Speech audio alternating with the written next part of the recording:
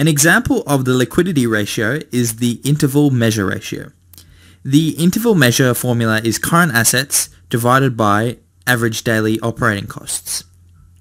Average daily operating costs are calculated as the cost of goods sold plus the operating expense divided by the number of days of the year, which is 365.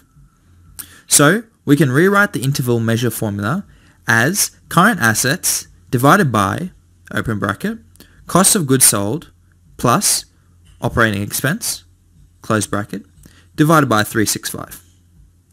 Please note that the operating expense refers to the selling, general and administration expenses. We get the current assets from the balance sheet and the cost of goods sold and operating expense from the income statement. Please note that the income statement is a flow account, which means it is calculated over a year, while the balance sheet is a stock account, which is calculated at a certain day. Since we cannot compare a year to a day, we need to convert a day into a year by getting the average of the two balance sheet items, so we will use one income statement and two balance sheets.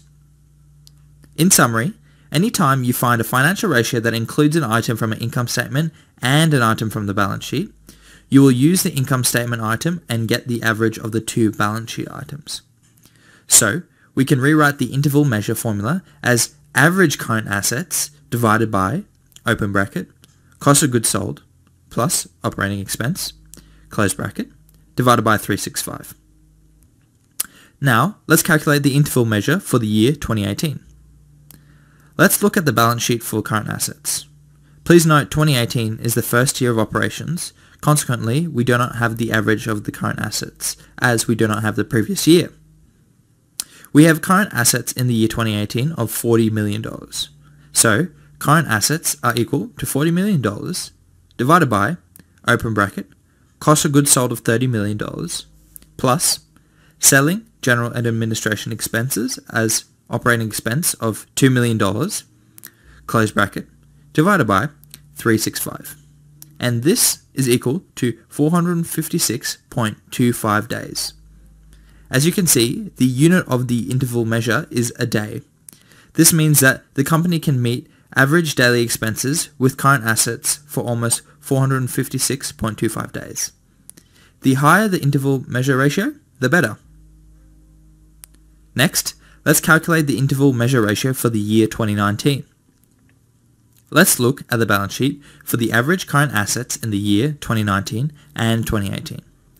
We have current assets of $60 million in 2019 and current assets of $40 million in 2018. Open bracket. Current assets of $60 million in 2019 plus current assets of $40 million in 2018, close bracket, divided by 2.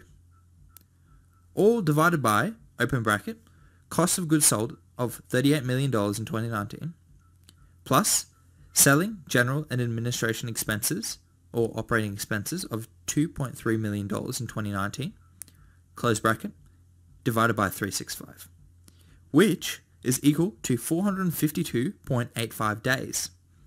As we said earlier, the unit of the interval measure is a day. This means that the company can meet average daily expenses with the current assets for almost 452.85 days. The higher the interval measure ratio, the better.